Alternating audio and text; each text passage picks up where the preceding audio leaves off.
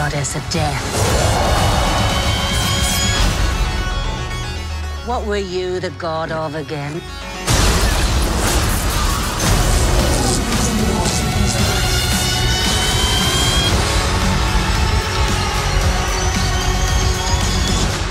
Hey, what's good, everyone? It is that time again for another MCU film, another film in the Marvel Cinematic Universe, hosting some of the two most popular characters. We got Thor, we got Hulk. You know, I love these movies. These are my most favorite movies in the whole wide universe, and I cannot wait to get into this. I've been looking forward to it for a long time. And is Thor Ragnarok any better than Thor and Thor the Dark World? Well, let's see.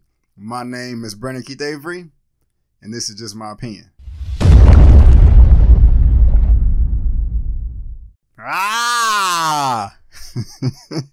You know, this is not Mjolnir, but, you know, it'll have to do for now. But anyway, I had to do that. But guys, thank you so much for tuning in to my opinion/review for Thor Ragnarok. I really do appreciate it. But before we get into the review, help your boy out. Go ahead and click that subscribe button. Become one of my subscribers and get all the content I have to provide. Also, click the bell so you can be notified. And go ahead and give me a thumbs up. Let's see if we can get this video to 100 likes. Now, like I said in this intro, I was so excited about this movie. And to be honest with you, it's kind of surprising that I would say I'm excited about it, because I was disappointed with the first Thor and Thor the Dark World. This is the 17th movie in the whole Marvel Cinematic Universe. And I do have my collection of films right here, all of them on Blu-ray, and I am very proud of it. I even have Spider-Man Homecoming right here too, that I just copped not too long ago. And out of all the MCU films, I'm not going to rank those here now. That'll just take too long. I can make another video for that. I made actually a video for that 2 years ago, but that's outdated because I just said it's 2 years. But the Thor and the Thor Dark World films, they were slightly disappointing to me. They just really did not have the true action that I thought Thor, you know, encompassed in the comic books and, you know, animated TV shows and whatnot. Out of the whole MCU, I still think that Iron Man 2 is the worst, followed by Iron Man 3. And then right after that, we have either Thor and Thor the Dark World. So they're really down there. So, you know, I was just really nervous. Like, man, I don't want Thor 3 to just, you know, strike out or whatever and it just be horrible. And we never get, you know, any more Thor movies, because he's a great character. He's a powerful character. He's a dope character, you know. But I'm glad to say that the movie is not horrible. You know, I'll save my rating towards the end. Don't want to spoil the review for you. Man, I'm so excited I can't even talk.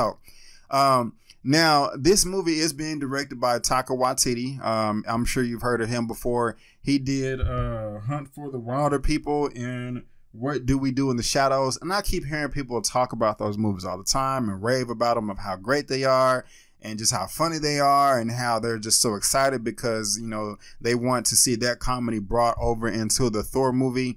And, you know, I haven't seen those films. I do plan on seeing them sometime in the future. I don't know exactly when I will be able to see them, but, you know, everybody's just talking about how great they are. And after actually seeing this movie, Thor Ragnarok, you know, it does entice me to want to see the movies, because as you probably know, everybody is just talking about how funny this movie is. The review I'm seeing today, I'm recording this Monday, October 30th, of course, 2017. Reviews for this film have already been out since, I believe, October 19th. That's when the review embargo lifted. And as of right now, as I'm recording this right now, it is a 96% on Rotten Tomatoes, and I am very happy with that rating. It is certified fresh, so, you know, you don't have to worry right there. But a lot of the things that people were talking about before I saw that, I already saw it, was just how funny the movie is. And this movie, just right off the top, this movie is extremely funny. I was laughing from nearly the beginning all the way up until the very end. And I will give it to Taika Waititi, because he was able to do something in the very end, which is combine comedy within a serious moment. And that's a very hard thing to do, because if you just mess up there, if the tone is off just a little bit, the whole scene can just crash and burn. And fortunately enough, that is not the case with this movie, with Thor Ragnarok. Now, I will go ahead and say this, guys. The first 5 minutes of this movie, I absolutely hated it. I'm not going to lie to you. I thought it was atrocious. I was folding my arms, breathing heavy, just kind of sighing like, okay, this is just stupid. I don't like it. I really did not like the first 5 minutes of this movie. And that's because even though 96% of the movie is just hilarious and doesn't ruin the action and whatnot, the first 5 minutes of this movie, they were just trying to be too funny and the jokes just were not landing. I was very frustrated about that. And like a lot of the early reviews, and I didn't check out many because I like to go on things fresh, but there would, a lot of the other critics and film fans and stuff were just saying that, some of the jokes did not land and they were kind of forced. And I do really feel like the very beginning of this movie, it was forced, and it was just like, I was worried. I was just like, oh my gosh, what was it? Were all the other critics lying? I mean, they said this was a good movie. They said it was funny, and I was really worried or whatever. I was just really sitting back like this, like, okay, when is this going to be over? I want it to get good. But, rest assured, that is only the first 5 minutes, because after that, things do pick up and it's just taken to another level, and like I'm really enjoying it. It was fun. And I like when I see in the comment section in these forums and whatnot, it seems like people are turned off by the word fun. I don't understand that. I mean, the movie is fun, and I guess it kind of scares people because they don't feel like there is enough action in this movie. And no, guys, like I said, rest assured, there is enough action in this movie. Earlier, when I was talking about in Thor the Dark World, how those movies really just didn't encompass the true action and grit that Thor can really deliver upon his opponents. But no, that is not the case here. There was action all the way throughout this, and not just like it was nice, like hand to hand, like action, like with weapons, and also hand to hand. Like some of it remind me of like some of the best choreographed martial arts scenes or martial arts movies, and I love martial arts, so I was like geeking, back and forth, really enjoying it or whatever. There was a brief glimpse of Doctor Strange in this movie, and of course you already know that. I'm not spoiling the movie for you here. That was already in the trailers long ago, many months ago, and I do like the inclusion of there. And once Hela, played by Cate Blanchett, showed up, I mean, like, she is, in my opinion, one of the best villains in the whole MCU or whatever. And that's not saying much because all the villains are pretty sorry. To be honest with you, in the MCU, it's a problem in the MCU. They don't take their villains seriously or whatever. They give all their concentration and focus to the protagonist and not the antagonist. And to me, that's just a big red cardinal sin or whatever. Most people would consider Loki the best villain in the MCU. And, I'm not going to argue with you there. I do like Loki for the most part. I kind of thought he was a whiny baby in Avengers Part 1 or whatever. But in this, but Hela, she did do her thing or whatever. She had a great amount of screen time. The film was able to transition back from the scenes that she was in when she's trying to take over Asgard all the way over to Sakaar, where we get Hulk and the Grand Master and things like that. And it's just, man, it's so much to talk about. Like, I have these notes here because I just wanted to make sure that I did not forget about anything. But I'll go ahead and say this too. Let's just get into the characters or whatever. Of course, we have Thor. Of course, we have Loki. And we have Heimdall. And all those characters did a great job. And even let's talk about Thor for a moment right here. With Thor and Thor the Dark World being a disappointment to most audience. Well, I don't want to say that. It was a disappointment to me. Like the movies, they weren't bad. I just wanted much more. But the movie really did a great job of giving you a fresh take of Thor with his hair being cut. When I was seeing this in the trailers initially, I was like, man, why y'all cutting Thor's hair? I mean, that's one of the things that makes, Thor Thor. You know what I'm saying? It's not just his hammer, it's his hair. Like that's just what I know.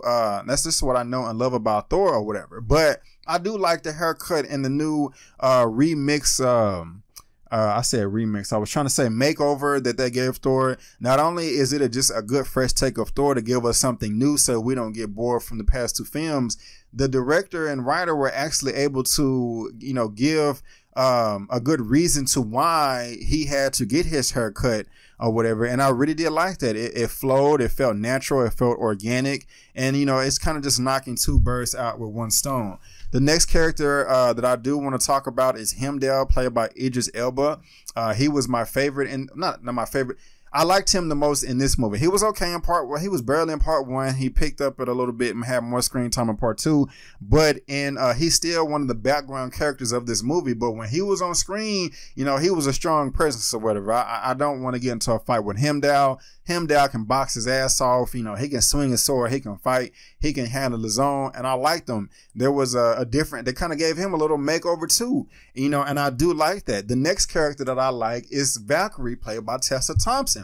She was one of the best in this movie. Like, seriously, she was a very formidable character, very strong female, very funny. I mean, like, seriously, they were able to make her funny, and it was also able to make her like fierce and strong or whatever, like somebody that you just don't want to cross. I mean, I really do love her to death. Tessa Thompson, on another note, I think you are beautiful. You know what I'm saying? I'm a single guy. I don't know if you're married or you got a boyfriend or anything like that, but go ahead, you know, subscribe to my channel, send me an email. You know what I'm saying? I love to take you out. I'll take you to Earth. I'll take you to Asgard. I'll take you wherever you want to go. We could do what you want to do. But no, seriously, Tessa Thompson in this movie, Thor, I was going to say Thor the Dark World, no, Thor Ragnarok, she was one of the best parts in this movie and whatnot. And just really everybody was great. Everything was great in this movie. I mean, there was really, I have two, I don't want to say large complaints. I do have two complaints. One being the first 5 minutes of the movie, and then the second complaint, I will talk about just a little bit later.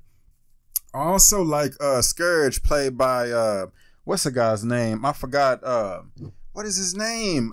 Scourge the Executioner. I do, you know, of course, he's a prominent player in the comics or whatnot, and I'm trying to look this up now because I can't believe that I forgot his name or whatever. But I like the way he got his name of Scourge the Executioner, Carl Urban or whatever. I can't believe I forgot his name. Carl Urban, the guy that played Dredd or whatever, that came out, I think that was 2013. And that was a great movie too. If you haven't seen Dredd or whatever, the new one, not Judge Dredd with Sylvester Stallone or whatever, not knocking that movie, but Carl Urban, he did a great job as Scourge. There was kind of something, this is not a complaint because I said I have two complaints and I'll list the other one in a second. I did kind of have a nitpick with his weapon choice or whatever. He does have the prominent axe that he has in the comic books and whatnot, so that's great, and he did use it to some degree, but I don't want to ruin it for you. I don't want to spoil anything for you, but there was another little weapon that not a little weapon, but there was another weapon that he was using that, you know, I was like, okay. I mean, it worked, but, you know, just the origin of that weapon, I just was not really a fan of that. Now, of course, you guys, you probably want to know, how did this guy right here do Hulk? Man, now, before this movie, I was a little skeptical because, you know, I love Hulk. Pretty much everybody loves Hulk, but there's I don't want to say a gajillion versions of Hulk, but there's multiple versions of Hulk. And one of the versions of Hulk that I'm just not too happy with myself, and like in the comics and animation movies and things like that and whatnot, is the talking Hulk. Sometimes he come across as fine, sometimes he come across as just kind of stupid, and he didn't come across stupid in it. Well, his character is supposed to come across as stupid, but not stupid bad. I mean stupid good or whatever. But I like talking this. Also, I was kind of skeptical because, you know, like it seems like they changed the image of him a little bit, you know, in the trailers. Like, why does Hulk look different or whatever? Why did they change the animation? But when I was watching the movie, I did not notice it that much. You know, it wasn't anything, you know, that clocked me out or anything or turned me off or whatever. You know, they had a good balance of Hulk in this movie, like him just being Hulk, beating the crap out of everybody that comes in contact with him. And they also had a good amount of Bruce Banner, of course. And of course, I'm not spoiling anything. This is all in the trailers. You know that Hulk and Bruce Banner is in the movie. And he was funny too. He was able to, you know, kick ass and also be funny too. And, you know, I loved all of that. Another great thing that the movie Thor Ragnarok did really well is this is this is a 3-part movie collection. I got this a few years ago. We got Iron Man, the Invincible Iron Man, the Doctor Strange animated movie, and this is where I learned about Doctor Strange. But of course, we have the Planet Hulk movie here. Let me open this up or whatever, just so I'm not showing all the other stuff. But the Planet Hulk movie. This is a great movie. I do really like this a lot. I do recommend you seeing this. It is animated. I think this came out in like 2009 or 2010. I don't remember exactly when it came out, but that's good. And this movie, Thor Ragnarok, is loosely based on a number of stories of Thor, but of course the Planet Hulk's arc. And they did integrate that very, very, very well in this movie. This is probably one of the better things that they did. I mean, because it just flows so well. I'm very impressed with it as well. There was also some characters in the Planet Hulk movie. Why did I put that back in there? I could have just left it out and, you know, kept showing it to you instead of the box or whatever. But there were 2 characters in this movie, Planet Hulk or whatnot, that popped up in Thor Ragnarok or whatever. And they did a great job of adapting that or whatever. They could have had those 2 characters fight just a little bit more, but for the most part, I loved it. The dialogue was great, especially from one of them. I forgot his name. He was, do I want to tell you? Because I don't want to, because it's a surprise. No, I'm not going to tell you because it's nowhere in the trailers or whatever, and I don't want to spoil anything for you. But I like that. Both of the characters that was in the Planet Hulk, you know, animated movie, and there was more than one character in the Planet Hulk animated movie, of course, but 2 of the main characters that was helping Hulk out in this movie did pop up, and they had prominent roles in this film. And like I said, they were able to integrate that in very well. Another thing that you guys probably want to know is how was the Thor and the Hulk fight? It was amazing. You can relax. It was amazing. I was geeking. Like, I am not disappointed with the Thor and the Hulk fight. It was great. You know, we had the Grandmaster being played by Jeff Goldblum, and Jeff Goldblum is a fantastic actor. He was great in this film too. He was very, very funny. I loved him. He didn't have the completely blue face that we know from the comics and all that good stuff. And I think he normally turned that down just because he wanted to show his face. And I have no problems there with that at all. But I loved his character. He was very funny. The world that, you know, he was the Grand Master over, the world of Sakaar or whatever. Was great. Everything about Sakaar I love. It was filled with so much color and so much design and detail, and then the score of the film that it was just lovely. Like, a lot of people it seemed like they're hating, trying to compare this movie in ways to Guardians of the Galaxy and Guardians of the Galaxy Volume 2. I don't get that at all. I mean, I can understand kind of how you would say that in the previews or the trailers or whatever. But when I was watching the movie or whatever, I was like, no, this is his own thing. Like, both Guardians of the Galaxy, what are you at? I just, you know, I like to show my collection in these movies or whatever. But both of these or whatever. Can you see my face?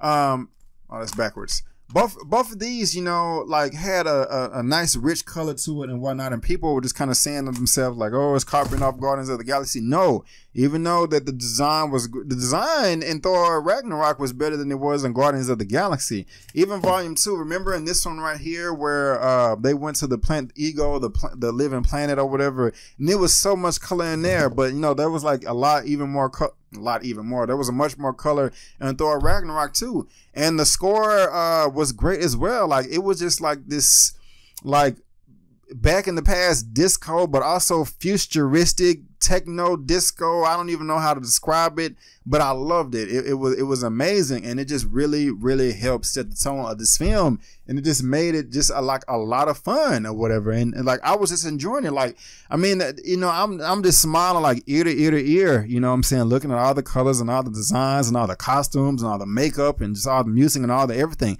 I really did love that a lot. Now, we talked about the action with Hulk and Thor, and those are not the only 2 in this movie that beats ass. Everybody in this movie kicks ass. Every single character that swings an attack was doing their thing with the ass kicking, and I loved it all. Thor, Loki, Heimdall, Hela, man, hold up, she is one powerful creature. Like seriously, when she popped up in the very beginning of this movie, that's when it got good or whatever. And then when they showed the first real fight scene with her, I was like so amazed. I was like, man, hold up, I'm like, yeah. Oh yeah, like after each blow and kick and block and flip and attack, it was very well choreographed, and I love what the director did with her special abilities and her powers or whatever. It was really, really, really intriguing and interesting. I really liked it a lot. It had a lot of detail. It really did remind me of like somewhere of an old school Shaw Brothers Kung Fu Gung Fu type action or whatever. Like seriously, this thing was like it was choreographed by young Walt or whatever. And in my opinion, young Walt, he's a Chinese dude. He's a director, action director, a writer for a lot of kung fu films, even in present day and back in the day or whatever. But it seemed like it was like choreographed by him because it was just so detailed or whatever. Like I really did like it. And when I'm seeing action, like there was one scene to where I don't. This is not a spoiler, but like let's just say a large number of characters were attacking Hela. Man, and Hela, she just swept through them like it was nothing. She just cut through all of them like butter or whatever. And some of them were like landing blows on her too. So it's not like she was just completely invincible and whatnot. It was very well put together and thought through. And it just spoke volumes. And I'm just like, man, hold up. If the rest of the fight scenes are like this, and this is one of the very first fight scenes towards the very beginning of the movie, I'm just saying to myself, if majority of the fight scenes like this, we are in for a treat. And guess what? Majority of the rest of the fight scenes were just like this, so you're in for a treat. Because I mean, like, I keep finna spoil it for you, but I don't want to spoil it for you. But there were like, it was just so many like little fights too, just like. But you know, some people be talking and then they're just boom, boom, boom, boom, boom, throw some hands towards each other and block, block, blah, blah, blah, blah. And I'm just like, oh snap, you know what I'm saying? Like I'm really loving it. Like, you know, it was just dope or whatever. And you know, they did a great job there. Let's see. There's so much I want to talk about.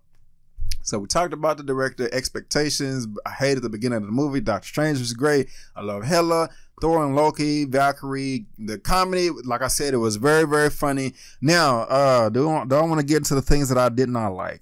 Okay, so I did not like the first 5 minutes of the movie. I talked about that. Something else that I really didn't, it frustrated me, is the continuity of this movie with the rest of the MCU. They did not do a good job there, in my opinion. Now, this movie is not bad, but this movie is supposed to take place, I'm assuming, and you know, when I would check out interviews, during the same time as that's the wrong one, Captain America Civil War. And I don't know where the sleeve is. I was looking for this for like 10 minutes before I hit play, but I mean record. But anyway, you know, of course, Thor and Hulk were not in Captain America Civil War or whatever. And the last time we saw them before they was in this movie was at the end of Avengers Age of Ultron. Because right at the very end, you know, Thor held up his hammer, Mjolnir or whatever, and you know, he was like, hey, he was talking to Captain America and Iron Man, and he was like, hey, I feel like we're, you know, being played like pawns. This doesn't make any sense. This is like the third or fourth Infinity Stone or Infinity Gem. I don't even know why they changed it to Infinity Stones in the MCU. It's really called Infinity Gems, but whatever. But he was like, this is just too big of a coincidence. I feel like we're being played like pawns. All these Infinity Stones are popping up at random all at one time. I'm going to go back to Asgard and kind of figure out what happened. That's the last time that we see Thor in the MCU. But then the first time that we see Thor in Thor Ragnarok, I'm like, wait a minute. Like, last time we saw you popping up in the Bifrost, so how did you end up here or whatever? And they didn't do a good job of explaining that. And it was just kind of frustrating to me. And that's another thing that ties in with the beginning of the movie. Another thing is at the end of Age of Ultron, we saw Hulk in the Quinjet, and he was flying off into the wilderness or whatever. And then Black Widow came on the little monitor and was just like, hey, big guy, thanks for all your help or whatever. Come back now, press the button. We're trying to track you, but you know, Tony has that stealth mode or whatever. And then, you know, he turns it off, but then the next thing you know, he's in Sakaar. And they tried to give like a brief line of dialogue or two of how he got there, but you know, I don't want to spoil it for you, but it wasn't a good explanation to me. They explained kind of half of it, but that half that I already explained that we already knew.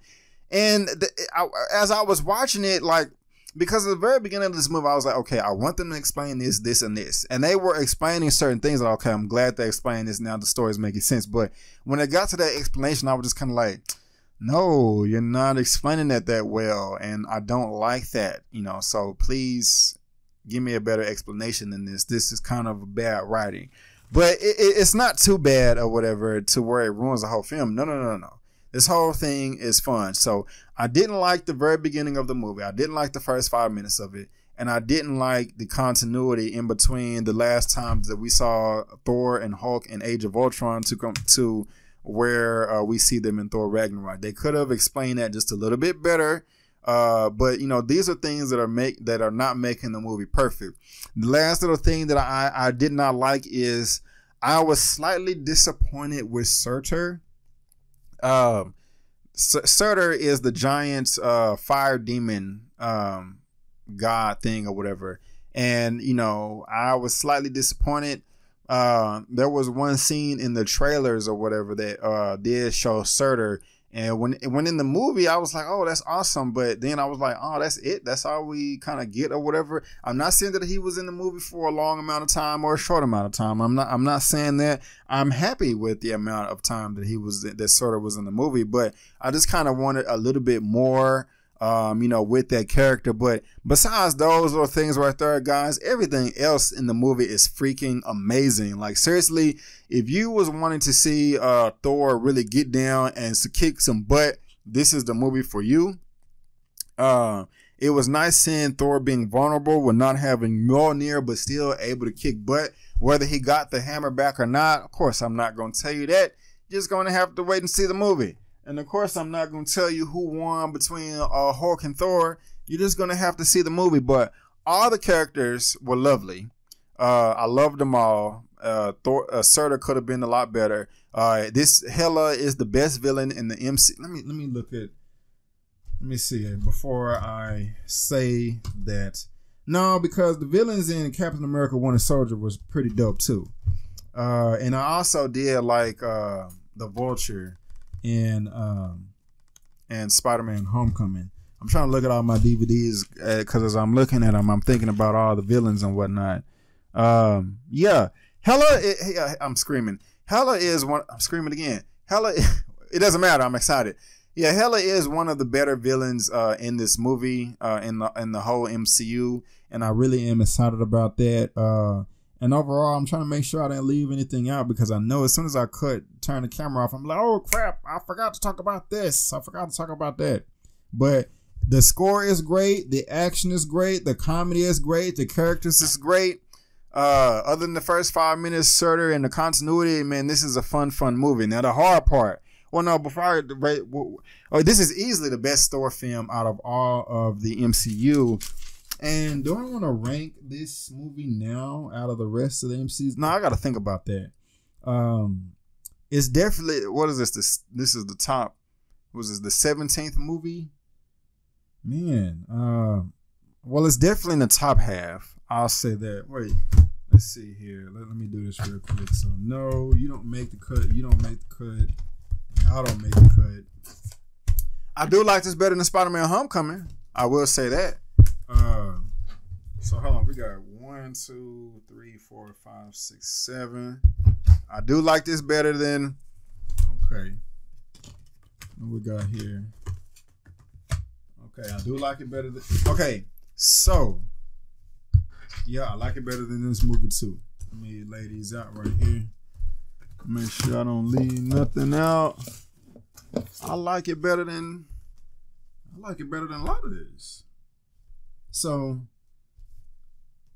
all right. I will say this.